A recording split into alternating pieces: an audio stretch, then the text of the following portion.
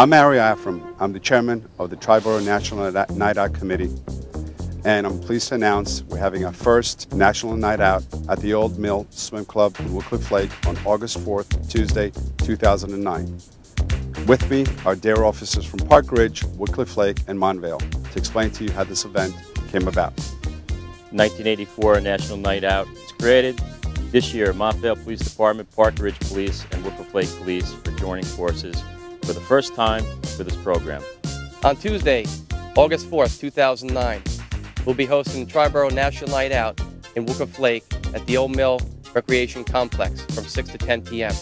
The purpose of this first National Night Out event is for us as a community to join forces in building a stronger community policing relationship. It's also a way for us to heighten drug prevention and crime prevention in our communities.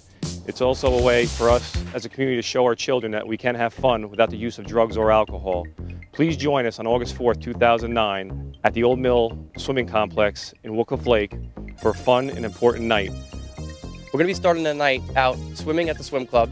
We'll be having live bands. We'll have a movie to end the night.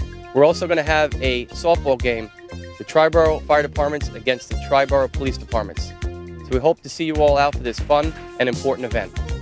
I look forward to seeing you all there. Please join us on August 4th for this important and fun night.